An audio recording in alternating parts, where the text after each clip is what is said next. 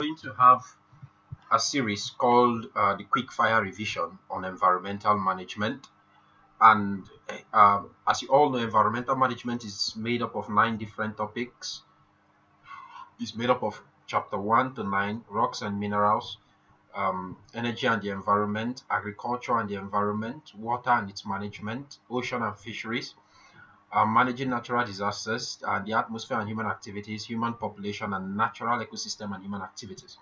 So for this quickfire revision, I'm going to have 9 videos that covers each of these topics. So for this first aspect of the video, we're going to be looking at the first chapter 1 topic, which is rock and minerals and their exploitation. So quickly, let me go to the content. Now, first, chapter 1. The first thing you'll be asked is in your syllabus content 1.1 has to do with formation of rocks. And there are 3 types of rock which are called the MIS, and M stands for metamorphic, I for igneous, and S for sedimentary rocks. Metamorphic rocks are rocks or igneous or sedimentary rocks that are formed or are called a change rock that have undergone a process of heat and pressure. So they are rocks that are exposed to heat and pressure, which will now lead to recrystallization of the rock to form a new crystal structure, which is now a metamorphic rock. So igneous rocks are rocks formed by cooling of magma, of molten lava or magma from that erupt from the mantle to the earth surface. And examples of igneous rocks are granite and basalt, while for metamorphic rocks, they are marbles and slate are examples of metamorphic rocks. So sedimentary rocks are rocks formed from sediments or small particles of rocks, rocks that are deposited in layers, rocks that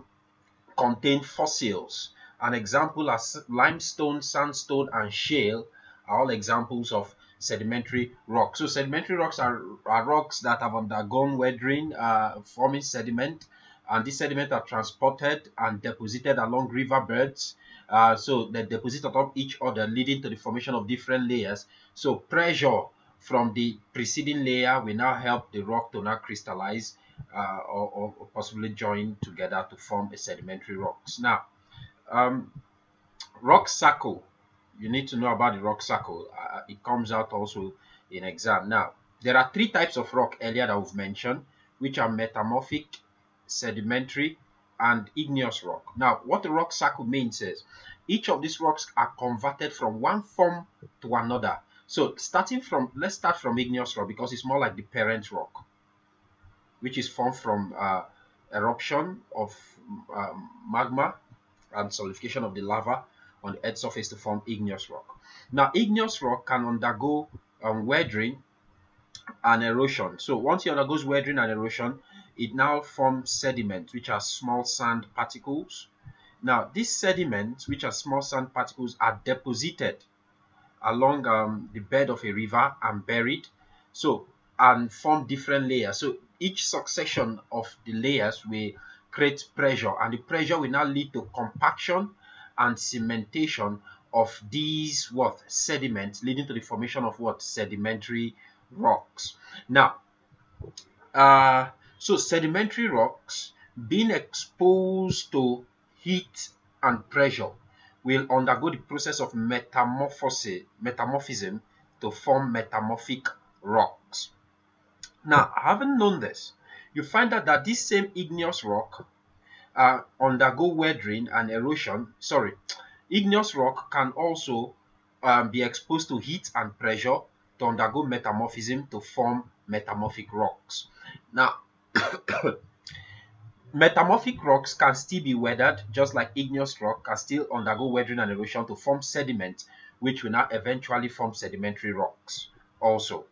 Now, you see, igneous rock can melt.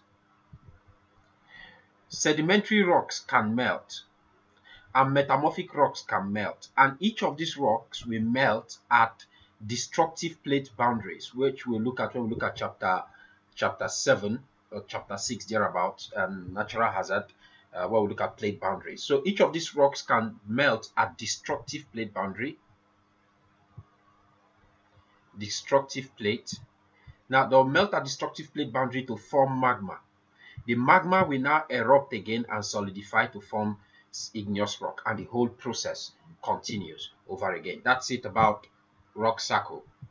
Now, extraction of rocks and minerals from the earth. Now, there are different methods of extraction. So the method of extracting rocks and minerals include, we have surface mining. There is surface mining and subsurface mining. So surface mining, and we have subsurface mining. Now, surface mining is a form of mining in which the soil and the rock covering the mineral deposit are removed.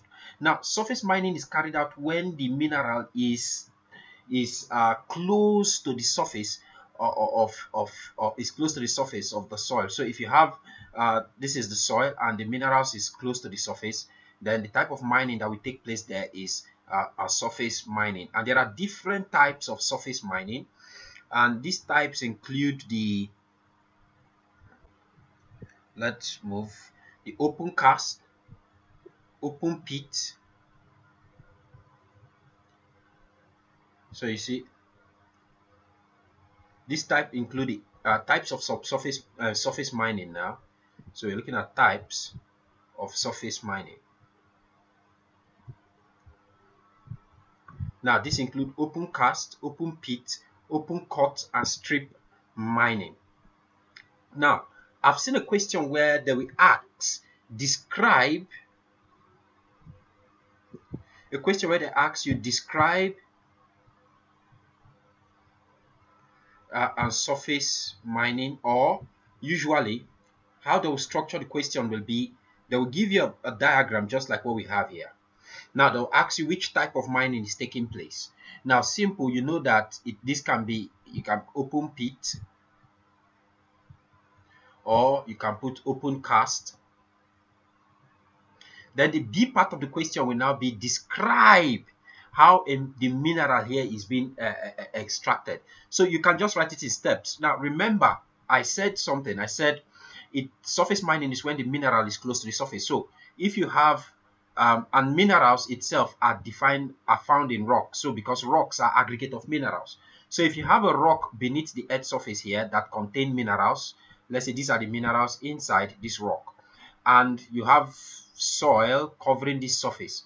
Now on top of this soil, you expect that there will be vegetation. Vegetation of plants will be grown, must have grown here.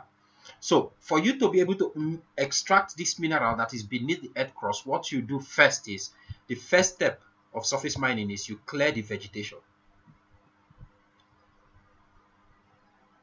Clear the vegetation.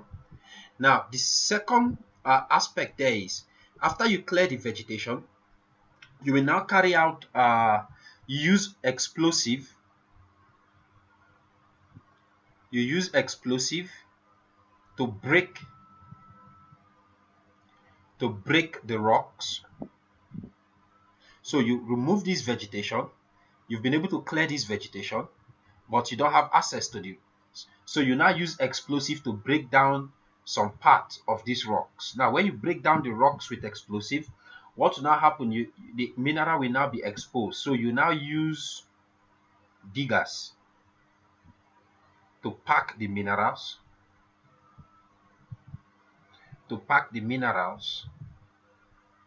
Into where? Into trucks. Now the trucks will now transport it to where it will be processed. That's just it. Now subsurface mining is carried out when the rock or mineral or precious stone are located at a distance far beneath the ground to be extracted with surface mining. So it is located down beneath the earth surface that you cannot use surface mining to extract it. So you must use subsurface mining. And the type of subsurface mining we have here is deep mining, and we also have a shaft mining. Now if you need a detailed explanation of this, you can also still watch my video on mineral extraction. So factors that affect the decision to extract rocks and minerals. Now, there are several factors which include one, the cost of exploration or extraction. Now, if the cost of extraction is high, then you know you will not be able, the profit will be low. The profit will be low. And if the profit is low, then there might not be need for you to extract that particular mineral. Another thing is the geology. The geology means the type of rocks. The type of rock can also affect the decision to extract minerals. Then accessibility. Where is the mineral located? Are there roads? Are there road network to make it easy for you to transport the mineral that is being extracted? And you also look at the EIA, the Environmental Impact Assessment, EIA. Now, if the impact of this extraction on the environment is high, then the mineral might not be approved for it to be extracted. Now, supply and demand. If the supply of that particular mineral is high and the demand is low, then there will be no need for you to extract it because it's readily available in the market. So these are factors that affect the decision to extract minerals. Then next, you look at the impact of rocks and mineral extraction. You see, rocks and mineral extraction have a lot of impact on people and also the environment.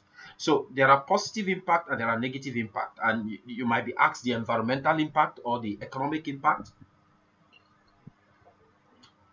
of extraction, of mining, of mineral extraction. Now, the positive impact is employment opportunities for the miners. Now, improvement of the local and national economy. So the mineral can be sold by the government and the money derived can be used for infrastructural development and to improve the economy. So you see, infrastructural development. Now you can bring in multiplier factor. If it creates employment, then it will help to improve the standard of living of the miners. Improve standard of living. Improve standard of living for the miners. Now, the negative impact of rocks and mineral extraction include when you have visual pollution.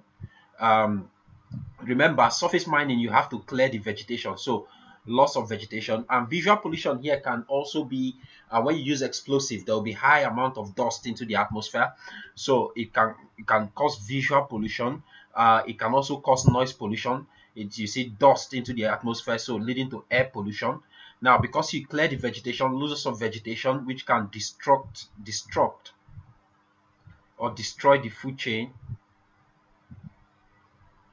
Now, when you clear vegetation, it also leads to loss of biodiversity. River and water pollution also can take place. Increase in traffic or road congestion when the road is close to a mining site. You find out that there will be constant amount of trucks that ply through that route, leading to increase in traffic and road congestion. Now, the waste from rock and minerals can lead to land pollution also. But however, there are methods of managing the impact of rocks and mineral extraction. So there are two ways here we look at it. Now, when you hear managing the impact of rocks and mineral extraction, you now look at strategies first. What are the strategies for restoring the landscape damaged by mining? Now, once mining has taken place, you find out that within that environment, the landscape will be affected, it will be damaged. Now, there are ways in which such landscape can be restored, which include safe disposal of mining waste. Land restoration should take place, such as soil improvement, bioremediation, and planting of trees. Now, making lakes and natural reserves from the mining site in order for you to restore the landscape, and using the site as a landfill site. And also, there are ways that mine can be used after extraction is finished. So the both here, there is no much difference between them. If you remember any in the exam, they'll still give you a mark. Now, once mining is done, the place can be used as a waste disposal site, which is landfill. It can be converted to a lake. It can be filled with water and be used for aquaculture, that's fish farming, or it can also be used for farming. When you fill it with waste disposal, it will be highly fertile because there's enough organic manure, and thereby making it fit for farming. And also you can convert it to a forestry or a park. You can even convert it to a leisure sports stadium or a golf course. You can build a solar and power farms when you are done with the extraction in order to reclaim the land. Then usually you can convert it to for restoring habitat, eco-friendly project. You can convert it to an estate to have living accommodation, storage in underground mines, low-grade thermal energy from flooded deep mines working, and also tourist attraction. So next, or lastly for this topic, is sustainable use of rocks and minerals. How is the use of rocks and minerals sustainable? You should be able to define what is sustainable resources and sustainable development. Then you now look at the strategies for the sustainable use of rocks and minerals. First, what is sustainable resources? Is one that is produced as rapidly as it is removed from the environment so that it does not run out. That makes the resource sustainable. So you should know that definition. Very, very important. Is one that is produced as rapidly as it is removed from the environment so that it does not run out. While sustainable development is development providing for the need of an increasing human population without harming the environment. That's sustainable development. Is development providing for the need of an increasing human population without harming the environment? Then what are the strategies now? We now look at strategies for sustainable use of rocks and minerals. How can we make the use of rocks and minerals sustainable? Is one, increase in efficiency. We increase the efficiency of extraction of rocks and minerals. We increase the efficiency of the use of rock and minerals. So look at these two words. Don't get confused about them. One is increase efficiency of extraction. One is increase efficiency of the use of rocks and minerals. Now, the need to recycle. So you can look at reuse, recycle. So the need to recycle rocks and minerals, and we can look at legislations also. These are four major ways or strategies to control the use of minerals. Now, we are done with chapter 1. In our next, a quick revision of a complete chapter, we'll now look at chapter 2, energy and the environment. So thank you, and please subscribe to have a quick constant update.